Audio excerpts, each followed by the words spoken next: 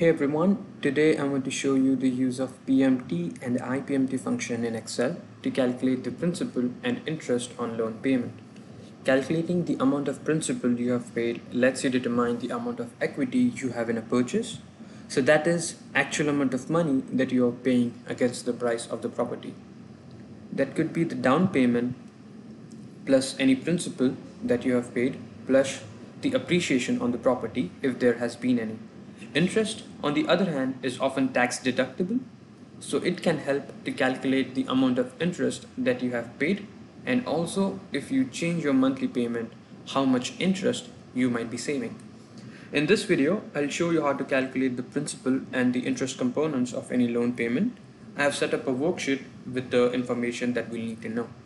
So first, in cell C3, we have the rate of interest we would be paying on the loan, and this is the annual rate of interest.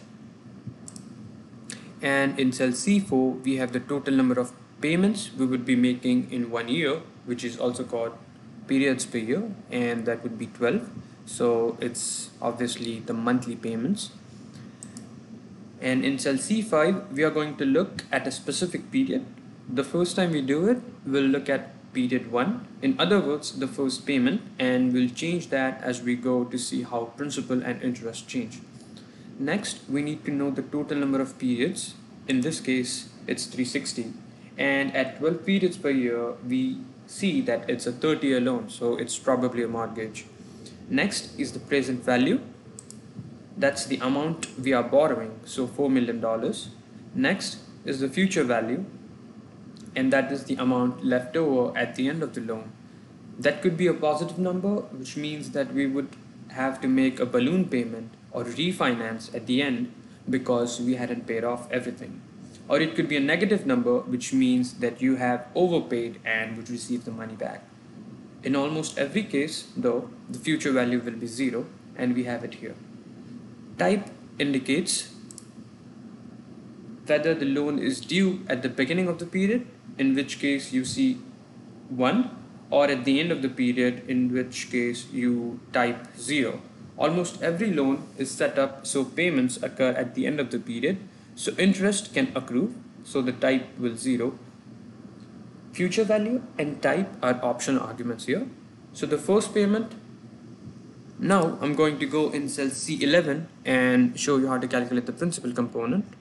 So type in equal sign, then type PPMT, left parenthesis, and you can see all the arguments we need to calculate the principal. First is the rate of interest.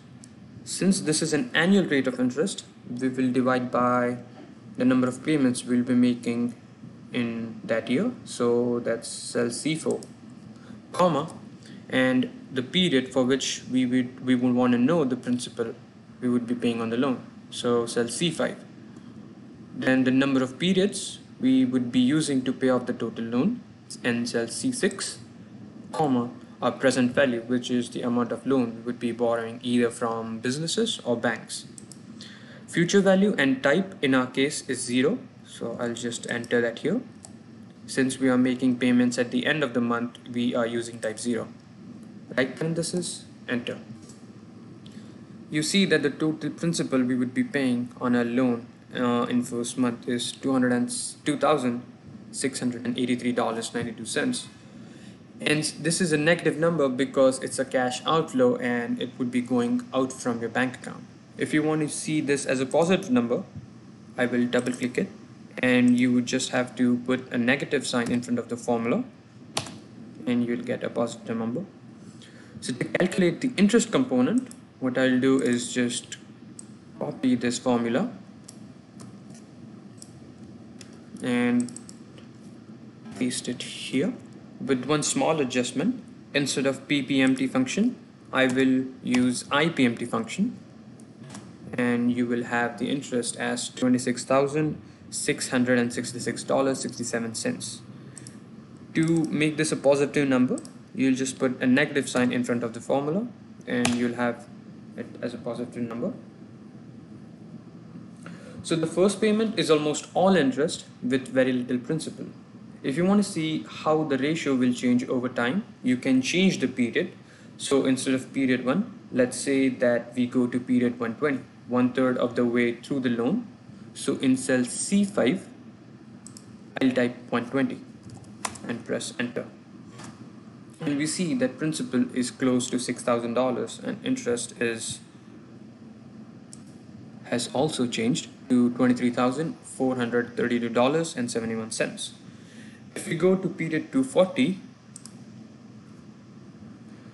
2/3 of the way through the loan, and as I just entered the value in cell C5, press enter, we see that we are paying more of our principal than interest.